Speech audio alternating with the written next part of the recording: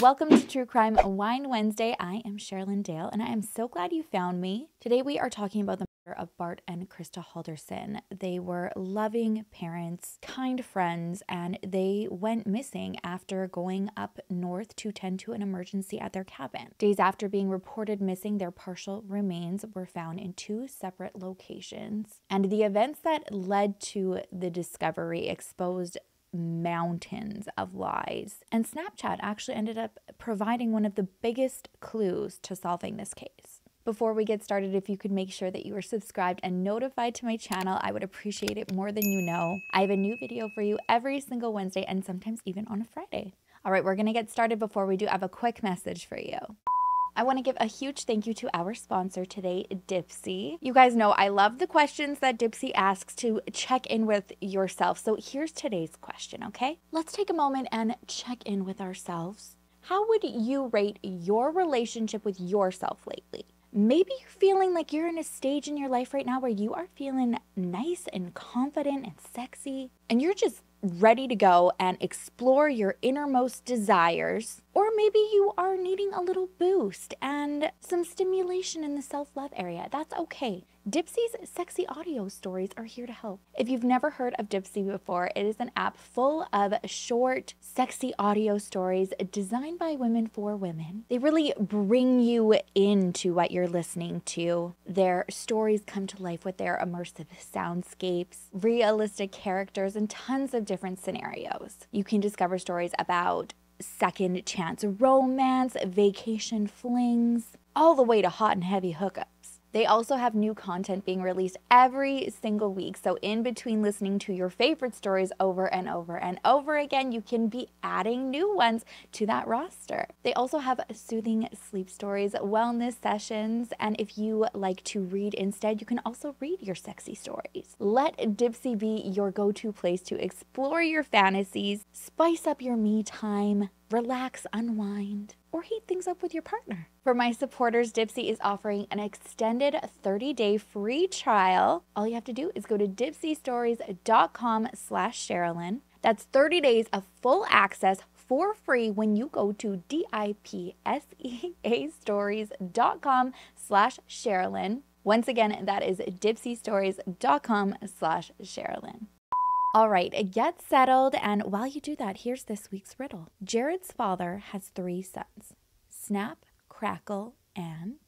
Okay, today we are heading to Madison, Wisconsin, specifically the home of the Halderson family. The owners, Bart and Krista Halderson, are described as very kind and generous people, even willing to help strangers without a second thought. They're also parents to 2 boys, Mitchell and Chandler, who they were devoted to. They were really proud of their boys, and they were headed in wonderful paths in their life. Mitchell had a good job in IT, and Chandler was interning at an insurance company while he was also attending Madison College for Tech. Chandler was also about to embark on a really exciting time in his life, and everybody was pumped for him. He had just landed a job at SpaceX that he was expected to start soon. Now, Bart is described as more of the structured dad. He was successful in his career at an accounting firm, and he definitely wanted his children to do the best in their life. Krista is described as the soft and nurturing mom. She would think of everybody around her in her life during any type of holiday or celebration, whether it was their birthday, and just doing something, going out of her way to make them feel loved and special. I mean, she still did Easter baskets for her boys and their girlfriends, which was so cute. She had actually sent this photo of the boys and their girlfriends with their most recent Easter projects and sent it off to her cousin with a little note that said, "Happy Easter. Yes, the boys and their women." Mitchell is still at Epic Systems and will be 25 this year. Yikes.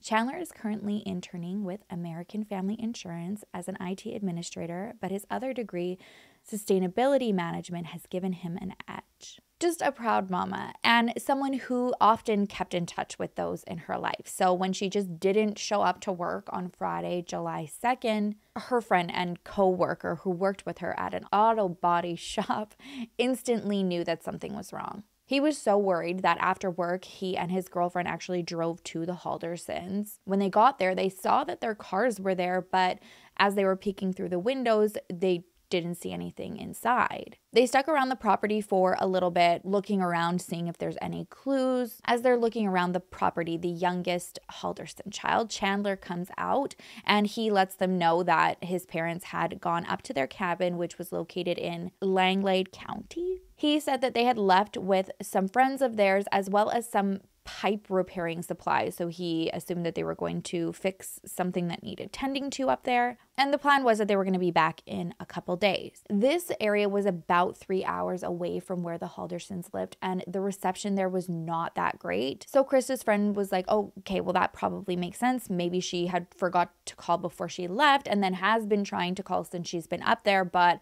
now at least we know where she is. This also happened to be the 4th of July weekend. So everybody is kind of preoccupied with their own thing. The weekend came and left, but Krista did not return to work on Monday or Tuesday. And when she didn't show up on Wednesday, that same friend now knew that initial feeling that he had of something not being right was accurate, especially because Krista had a very important doctor's appointment that she had been looking forward to, and that was taking place on that Wednesday, and she didn't go to it. He contacts Chandler again, and Chandler says that he did speak to his mom while she was out there, and that was on the Sunday, and she had mentioned to him through text that they were heading up to a lake nearby, and he was starting to get concerned now that it was Wednesday, but he was just trying to talk himself out of his mind wandering and going back to them just being in poor reception, and maybe a change of plans had happened where they wanted to extend this long weekend a little bit longer. They decided the best thing to do, though, was to file a missing persons report in case something had happened out there. Chandler goes in,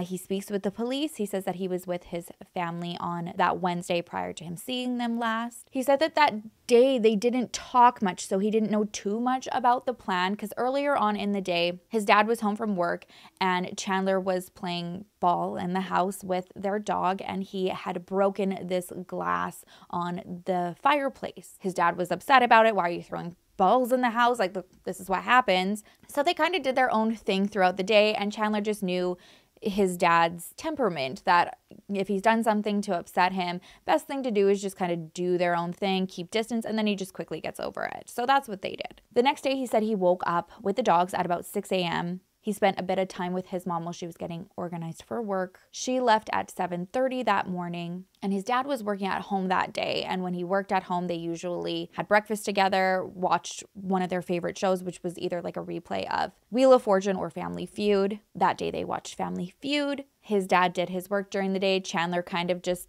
wasted the day away by gaming, he said. And then just before his mom came home, he started cooking shrimp scampi for them for dinner. He said as they were having dinner, that's when they lightly mentioned that they were going to be going up to the cabin the following morning. And his dad had made reference to him needing to make a mental reminder to bring his pipe repair tools. But that was pretty much the extent of that conversation. After that, they all watched some TV together, and then they went to bed around midnight. By the time Chandler woke up in the morning, his parents were already gone. He did mention to the police that he thought it was odd that they had set aside some folding chairs to bring with them and they were still there, but he just assumed that they left them behind because they didn't fit in the vehicle. During the weekend, he said that he had gone about doing his thing. He had tried to get a hold of his parents a couple times, but he did know that the reception was terrible. And he did receive a text from his mom on Sunday that was mentioning that they were going to White Lake. Based on that last communication, a search team was sent out to that area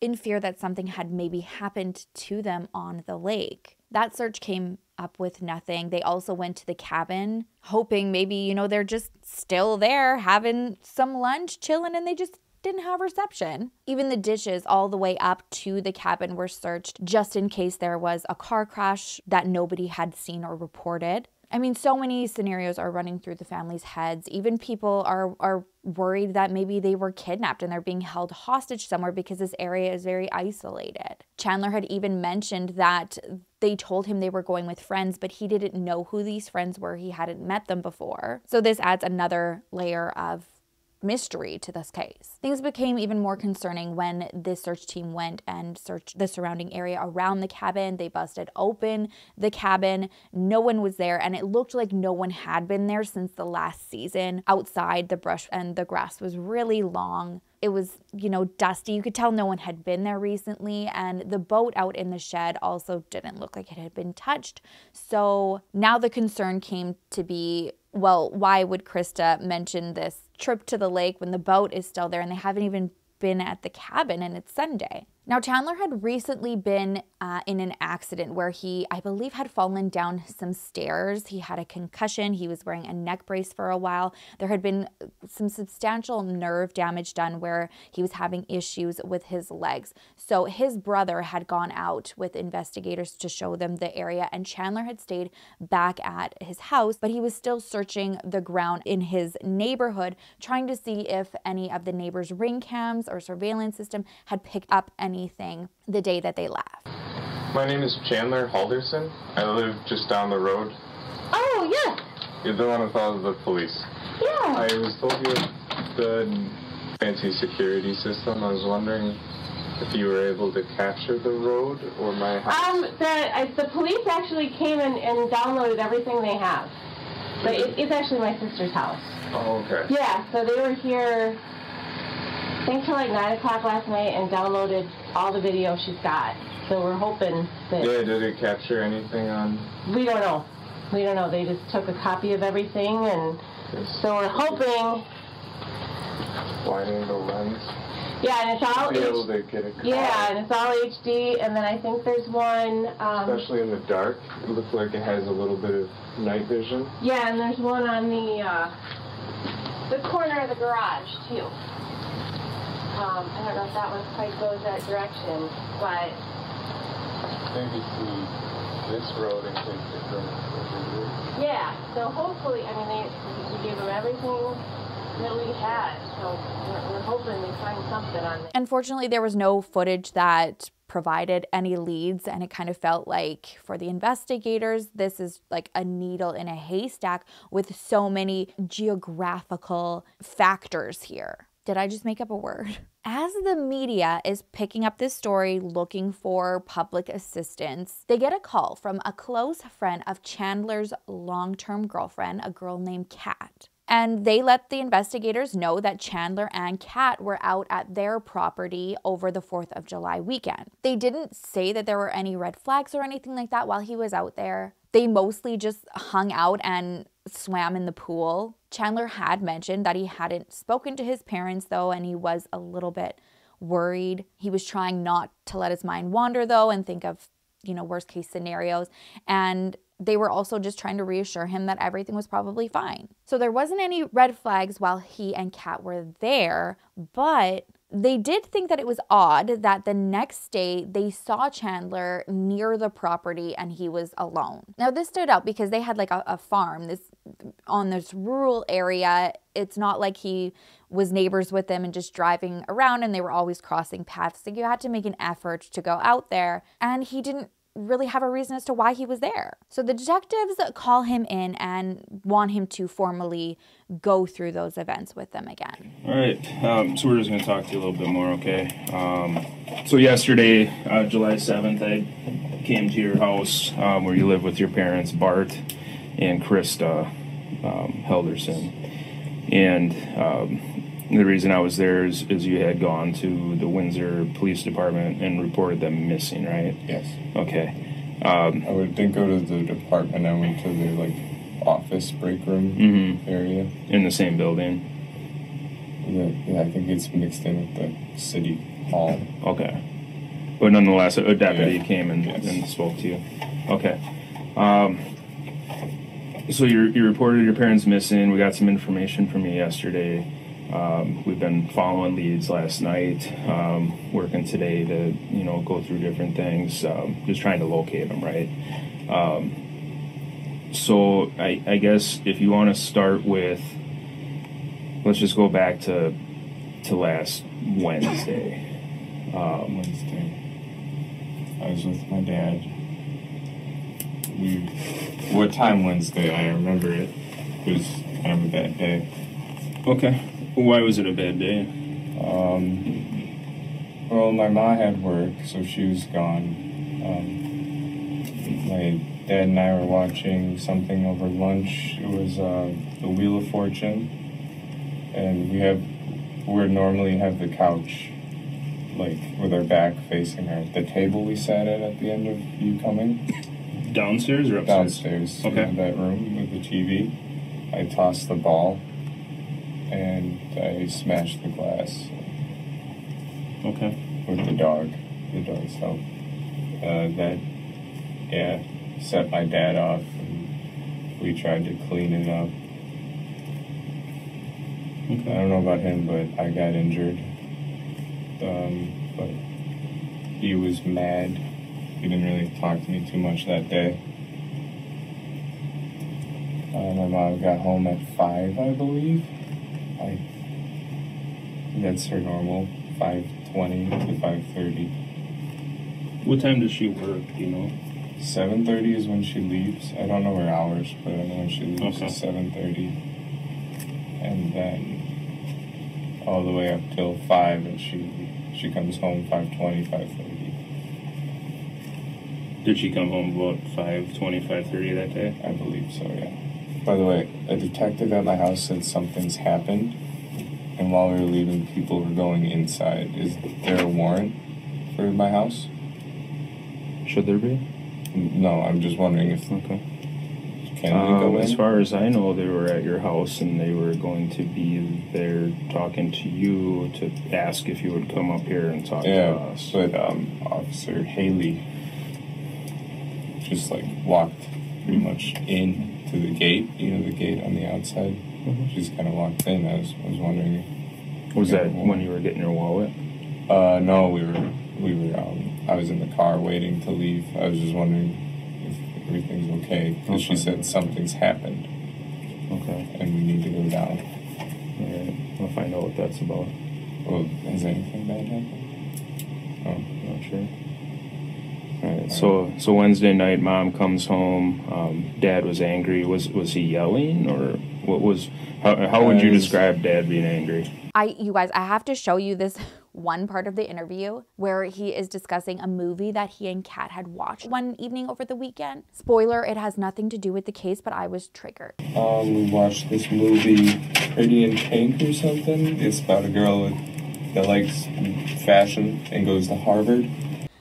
How do you confuse Pretty in Pink and Legally Blonde, Chandler? I'm taking the dog, dumbass. So while he's being interviewed and this tip had come through, there is a search team out at this family friend's farm while they're talking to Chandler. And during the search of the field, they made a gruesome discovery. Underneath some sticks and debris, they came across the torso of a man. Close by, there were also some suspicious tools one would possibly use to do this. And there was also a rifle hidden in the barn on this property that did not belong to the family friend and owner. So the search team on scene notify the interviewing detectives, and they semi-confront him. They tell him, we suspect that you know more than what you're telling us, and we need to figure out what happened. I think it's time we start talking about what happened to your parents. Like the truthful version. Okay? So we have 20 pages of writing. We're going to start with a clean white piece of paper for you to start telling the truth. Okay. What? Because listen to me. This is the only chance you're going to have to tell us the truth. Okay. What? Listen. I can't tell you what we know, but we know you're not telling us the truth. We know your parents are no longer with us. Okay, and we know the reason why. Okay, you need to tell the truth. Listen. You need to tell the truth about what happened, and just tell us why it happened. Okay? If something happened, if you were defending yourself, or if you just got fed up with stuff, you need to tell us the truth. Okay? This is your chance to tell us why. Okay? I'm not BSing you. Okay? So can we do that? Okay, they're okay. What?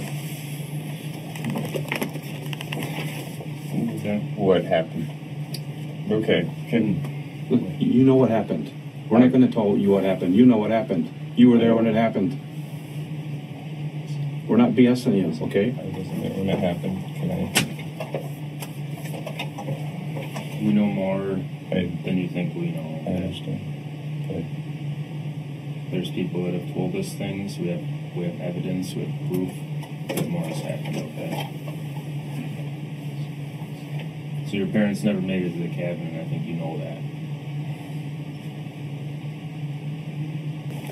You want to stand up and just come right over here for me? He immediately shuts down the interview, asks for a lawyer, which doesn't mean you're guilty. We hear all over the place, don't talk unless you talk to a lawyer first. He's not able to leave the station though that day. He is charged. He's charged with lying to investigators and hindering an investigation. And even though Chandler's interview had ended, they were still hoping that they were going to be able to get some answers. Because while he was being interviewed by his set of detectives, his girlfriend Kat was also being interviewed in a room next door. They were basically running through the same series of questions with Kat, trying to piece when she was with Chandler, what they did, when she wasn't, what he was saying he was doing. And as they're going through the timelines of the last few days, she mentions she can get clearer timestamps essentially because she and Chandler share their locations with each other on Snapchat. Now, although she and Chandler were in a long-term relationship, Chandler's friends said he was popular with the ladies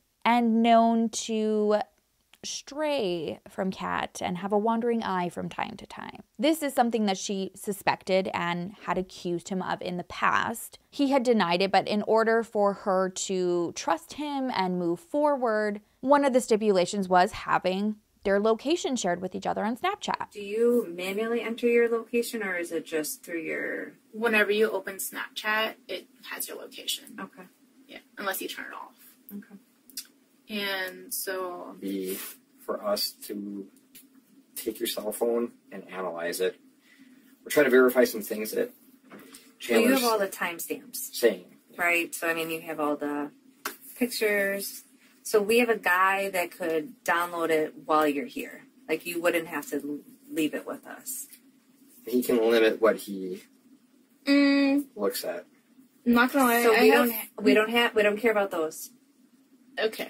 We don't. All we care about is the text messages from you, Chandler, Snapchat history, any social media stuff, and we're really just looking for probably, what did you say, the first until today.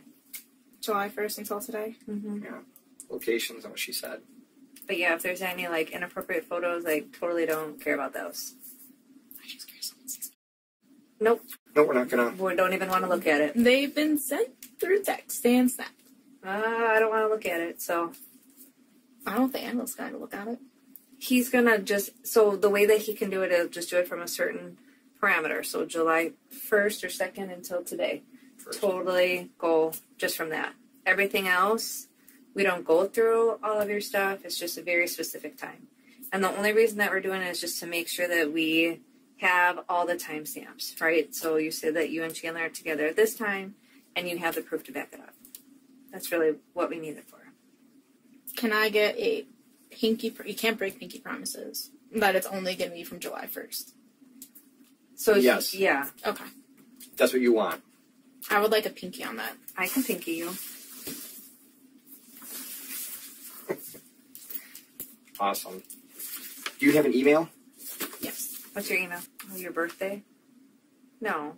What's your birthday? Complete side note, when I was watching this interview, first of all, I find her so adorably quirky. But when they asked to search her phone and she was like, oh, I don't know if you want to do that right now. I've got some photos on there.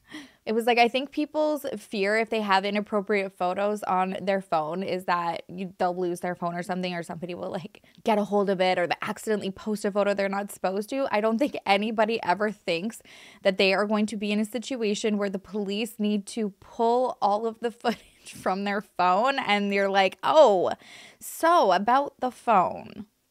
Poor girl. Several times through her interview, she had asked if there was any updates on Chandler's, how he was doing, if he was still talking. And you could tell towards the end of her interview, the other detectives were feeding her detectives some information, and it was coming out that they were suspicious of Chandler. And so they even asked Kat if she thought he could have anything to do with this, and she truly didn't think that he was capable. He's the only one I have a relationship with. Like, I'm not, you know, Caitlin. I can't answer questions about Mitch. Right. But it's still like,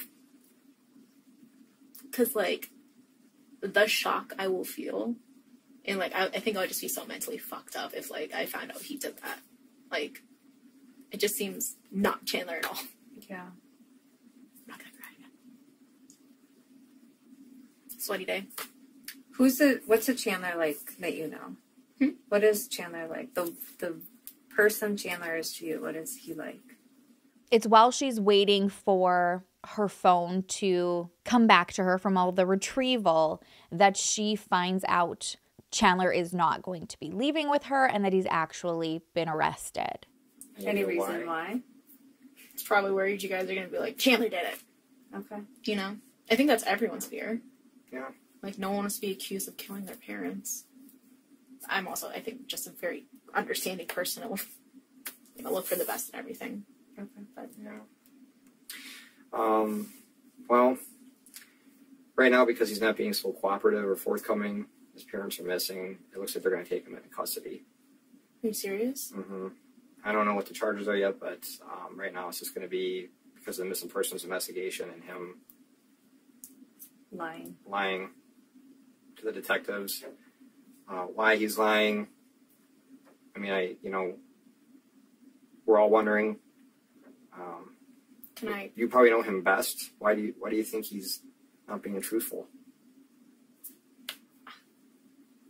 Doesn't want it pinned on him, I guess.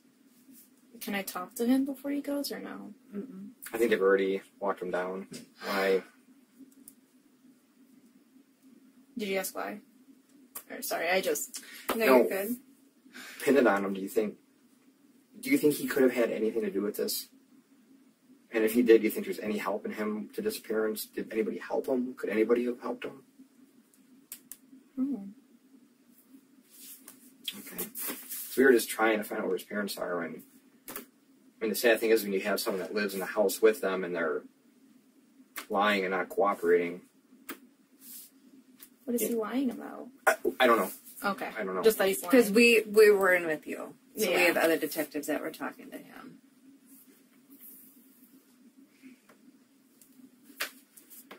That's great. I mean, you've been super cooperative and trying to get your phone back. If it's not going to be done anytime soon... I can't imagine what a whirlwind this would have felt like. Granted, at this point, the torso that was found had not been identified. And I truly think that because of that, Kat wouldn't even allow herself to go there and think that somebody that she loved and cared for could be capable of this, and that there was another explanation that would make more sense. Days later, though, the medical examiners did confirm that the torso belonged to Bart Halderson. Now, having confirmation that it was Bart and him being found in the location that Chandler was at officially shot him up the suspect list. But even that had everybody battling with the acceptance, especially Kat, because it didn't make sense. Like, why? Chandler is described as more sensitive of the two brothers and takes a little bit to open up. When he does, his friends say that he's like a goofy prankster. At the time of his parents' disappearance, he was living at home with them, and Kat said that they were always doing things together. They were always together, whether it was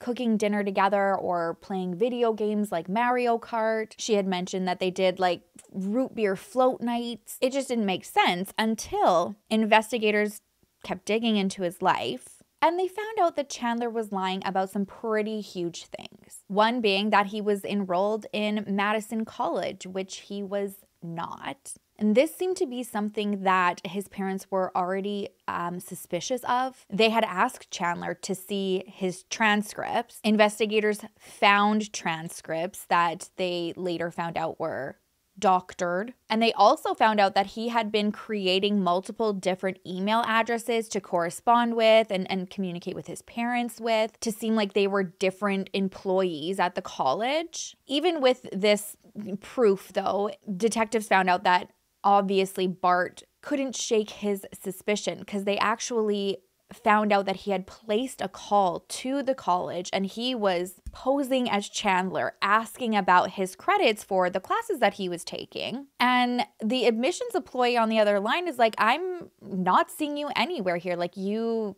not enrolled in any programs. As Bart dug deeper, he found out that not only was he not enrolled in college, but he also did not have an internship at this insurance job that he said that he had, nor was he expected to start at SpaceX anytime soon. Yeah, Elon didn't have him on payroll.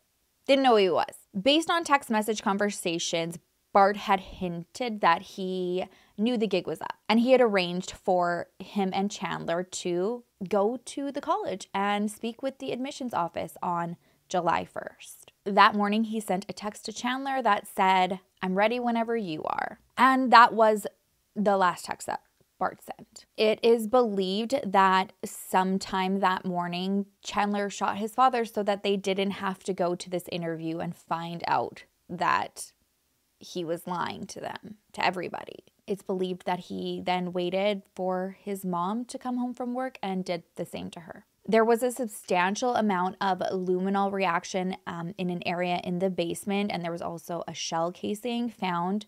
So the speculation is that he possibly could have called them down to that area and then done that. It's hard to know, because even investigators said that when they had first gone to speak with Chandler at the house was immaculate. It was pristine. Now, with the confirmation of DNA that the torso belonged to Bart and the eyewitness placing Chandler at the scene where he was discovered, Chandler's charges were increased on July 15th to first-degree murder for his father's death. But Krista, she was still missing. The suspicion was that she was no longer alive, but again, they were kind of faced with this needle in a haystack scenario, because she wasn't found anywhere on the property that Bart was, and Chandler was not cooperating with investigators and was pleading his innocence in his father's death. Thankfully, though, Kat was still willing to talk. She went in for a second interview, and this time she came with her lawyer. Again, this turned out to be massive for the investigators, because when they had asked if there was anything that she had thought about since the last time they spoke, she said she had thought of something that might be helpful to them.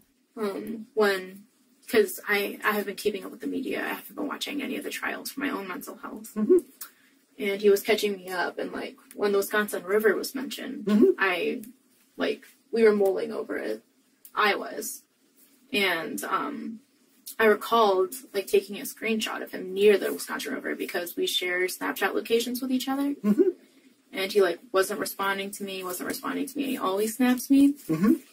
And so I just have it putting him there at July 3rd at like in the morning. Okay. Because I was at home.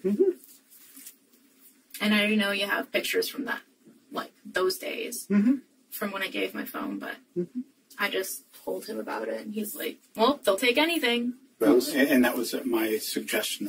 As she said, I've told her to stay away from media, not talk to anybody about, basically she has no life, I've told her, from last time she saw Krista and Bart till he was arrested.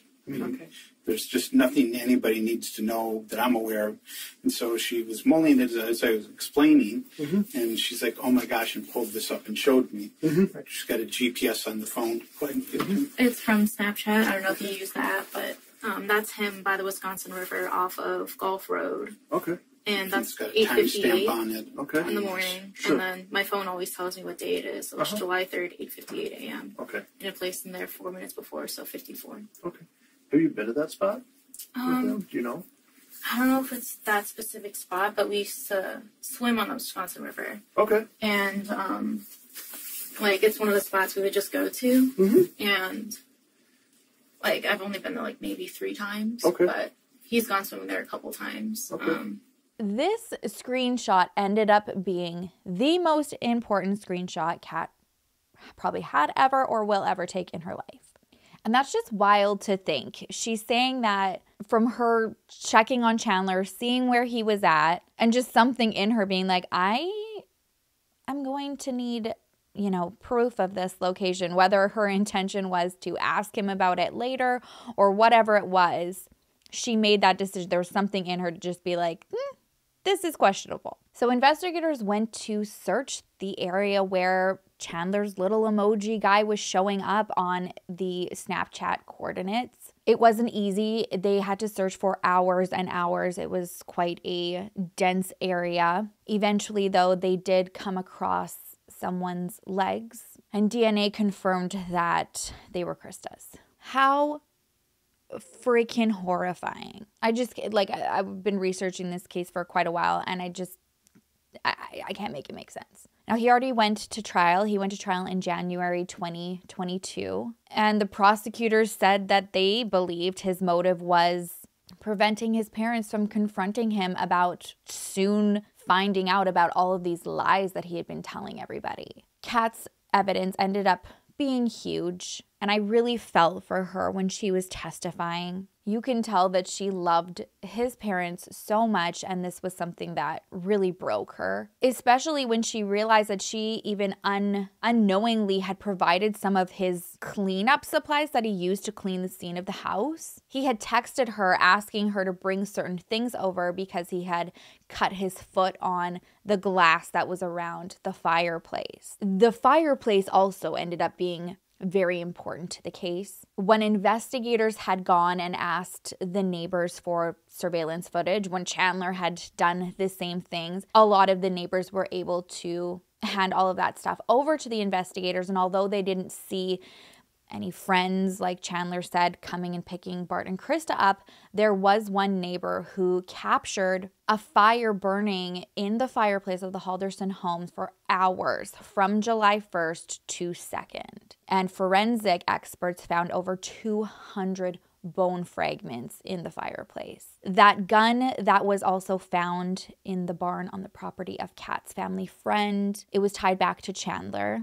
Chandler had met a friend over gaming, and they had become really close, and he was a collector of guns. And after him and Chandler having a conversation where Chandler was mentioning that he really wanted one, he had decided to gift this one that he had in his collection to him. And this happened to happen just prior to the murders. Happened to happen. Surveillance footage had also picked up Chandler at a nearby store picking up a tarp that resembled one that was found near the scene where Bart was found. It only took the jurors 2 hours to convince Chandler of first-degree murder in the murder of his parents and all other charges that were against him. And the only time that he spoke was at his sentencing. And he took the opportunity to say that he would be appealing the decision of the court and that he was given poor advice not to show any emotion during the trial, but that he did have feelings. And he asked that if there were any lawyers watching, to please reach out to him. Your Honor, I want to take this opportunity to state my intent to appeal my convictions. If there are any lawyers listening and willing to take on my appeal, take a moment to please reach out to me. It's not that I do not have feelings. It's that I was warned to not show them due to the scrutiny of this case. Thank you.